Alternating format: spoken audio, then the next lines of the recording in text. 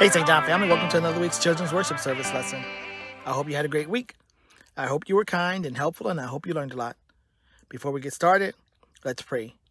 Dear God, we thank you for allowing us this time to study your word. We pray that this lesson teaches us something about being true to our word. So we ask that right now that you remove any distractions, prepare us as we learn this lesson. We thank you right now in Jesus' name. Amen. You know, I'm so glad we're talking about honor this month because I have so many people I want to honor. I mean, there's so many people in my personal hall of fame. I mean, think about the classrooms. Someone has to come in and clean those and organize them. And what about at registration down in Joyland? Someone had to make sure that that space was prepared for us. How about the guys who greet us in the parking lot? I mean, there are so many people who deserve honor. And what is honor? Remember, honor is letting someone know you see how valuable they really are. So before we get into the lesson, I want you to remember that everyone is important. Everyone is a VIP, a very important person.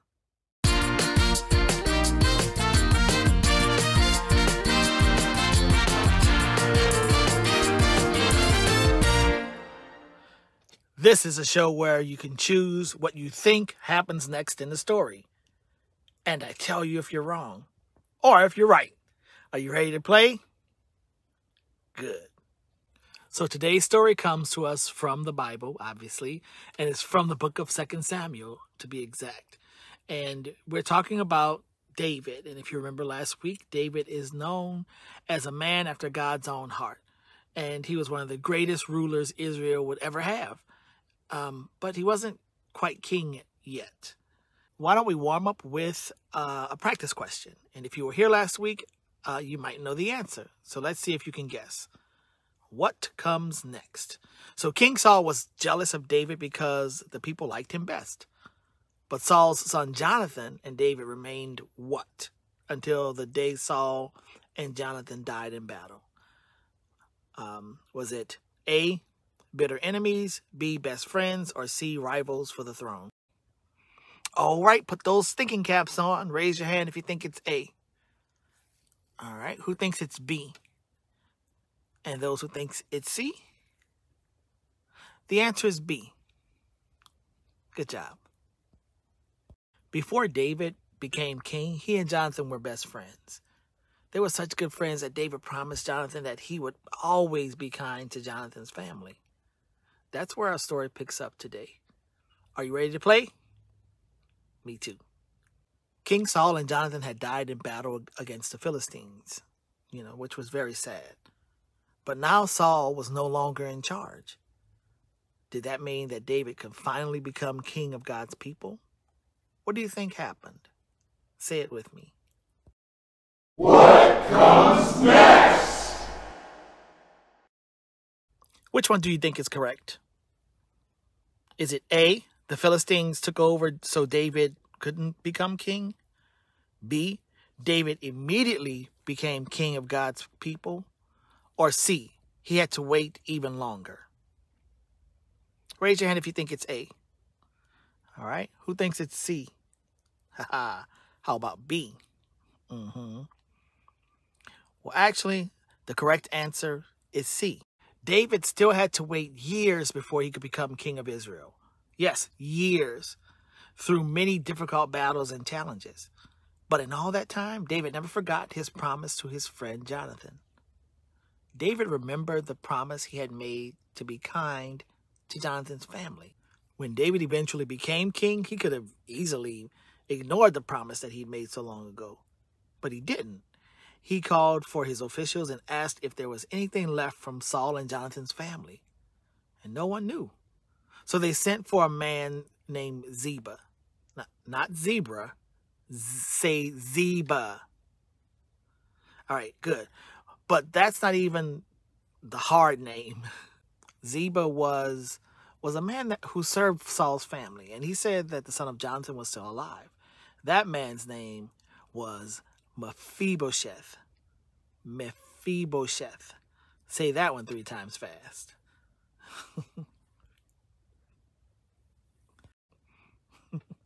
Way to go. So David sent a message to Mephibosheth to come see him at the palace. Now, one thing we know about Mephibosheth was that both of his feet were hurt, so he couldn't walk. And he was probably terrified to see King David. After all, I mean, his grandpa, King Saul, did try to kill David like multiple times, right? And what if David had only summoned him so that he could get his revenge? So what do you think Mephibosheth did when he heard that King David wanted to see him? So let's go to... What comes next? Did Mephibosheth A, ignore David and hide? B, go see David and bow down to show him respect? Or C, refuse to go to the palace? So raise your hand if you think the answer is A. Okay. Who thinks it's B? All right. And how about C? Okay. The answer is B. Mephibosheth was brought before King David, and he bowed low. He chose to honor David, but what would David do with him? Now that he was king, David could finally take revenge on Saul's family for all the time Saul tried to kill him. Then again, David did promise Jonathan that he'd always be kind to his family. So what did David do? Did he, A, he told Mephibosheth that he would be kind to him because of Jonathan? B, he told Mephibosheth he was angry because of Saul? Or C, he sent Mephibosheth away to another country? So what do y'all think? Well, was King David really that mean? I mean, really mean? Raise your hand if you think it's A. And B? How about C? Well, let me tell you, or no, let me read to you what David said to Mephibosheth. So at 2 Samuel chapter 9 at verse 7, it reads like this. Don't be afraid, David told him. You can be sure that I will be kind to you because of your father Jonathan. I'll give back to you all the land that belonged to your grandfather Saul, and I'll always provide what you need. So the answer is A. David decided to honor the promise he'd made to his best friend Jonathan. King David instructed Ziba to give Mephibosheth everything that had belonged to Saul and to take care of him.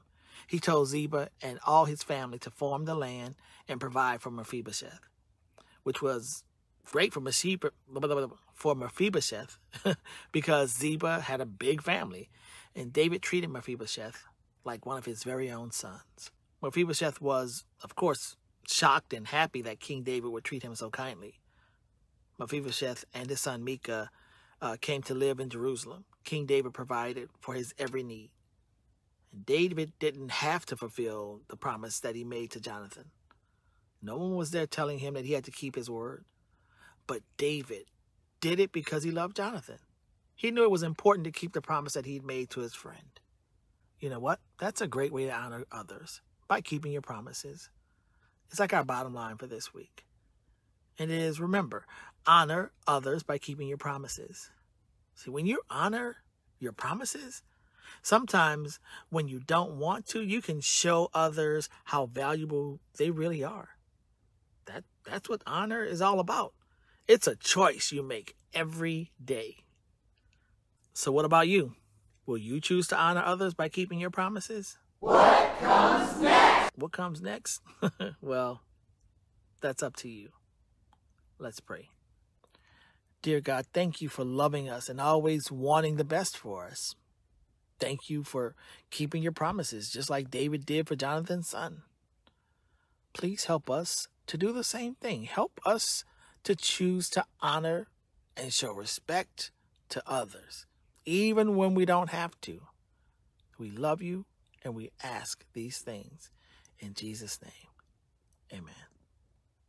David was best friends with Jonathan before he became king, and he made a promise that he would always be kind to Jonathan and his family. And David didn't forget it. Even years later, after Jonathan died, David was kind to Mephibosheth. He honored Jonathan by keeping his promise. Promises are really important, aren't they? It doesn't feel good when someone breaks a promise to you. It doesn't feel good when you break a promise to someone else either. But when someone keeps a promise to you, you feel like you really matter. You can show others they matter by keeping your promises. Say this with me. It's our bottom line. Honor others by keeping your promises. God kept a huge promise when Jesus came to earth to be our Savior. That shows us how much we matter to him. I mean, promises are really important to keep. That's why God never breaks one. I mean, you have a choice to either keep your promises or to break them and to not follow through with what you say. But remember, you should treat others the way you want to be treated. Do what you say you're going to do. It helps people to trust you more. You know, if you promise to do your homework before you play games or, do something else that you want to do, and you do that, then you know what? Everyone who's trusting you trusts you just that much more. So that means that mom and dad and grandma and whomever might actually trust you with more things on your own. And think about the flip side of that as well. If you promise to be nicer to your little sister, but you break that promise, not only will you have to face the consequences from your parents, but also your sister won't feel like she's important to you. So when we leave today, or as we leave this lesson today, I want you to remember this. Keep your promises because it shows that other people matter to you. It's a great way to show honor. So thank you for joining me this week. I pray that you've learned something about keeping your promises. So until I see you next time, may God bless you, and may you be given opportunities to show that you are trustworthy and that you can keep promises. So until I see you again, may God bless you. Bye.